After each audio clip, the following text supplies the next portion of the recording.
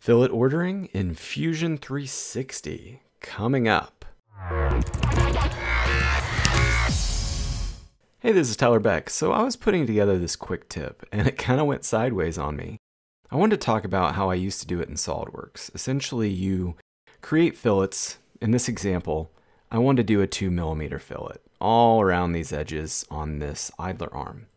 And when you look back, you can see the difference from the solid. I've created all the solids and the cuts, and now I'm filleting it.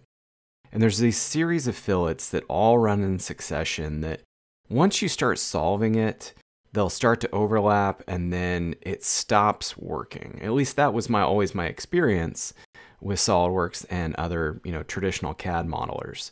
So one thing that I've always done and taught people to do is create the fillets in a series. So do the larger ones up front and then continue to add.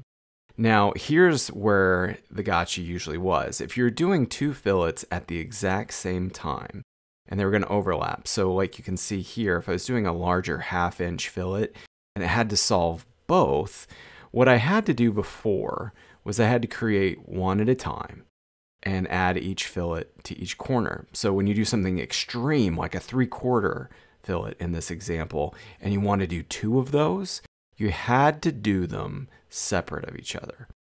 Now, Fusion 360 just completely surprised me because of its direct modeler approach, because it's got a real strong suit when it comes to freeform and creating these solids.